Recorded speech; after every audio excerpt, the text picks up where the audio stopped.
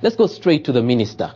Honorable Minister, 14 years from the time the East African community came back together. What's there on the ground to show for these 14 years?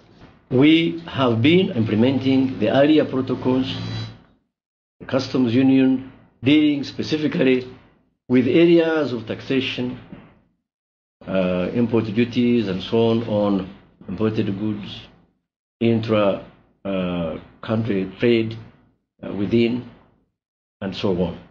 And we have, to a certain extent, harmonized the tax regimes in as far as importation of goods from outside the community are concerned.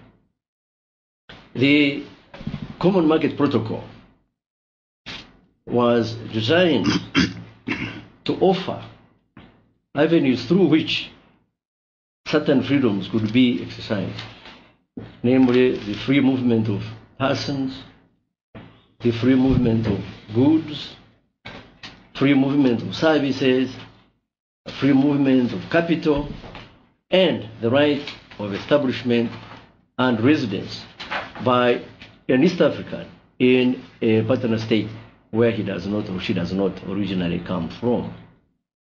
We have been in the process of integrating through those protocols and implementation process, particularly of the Common Market Protocol, is ongoing.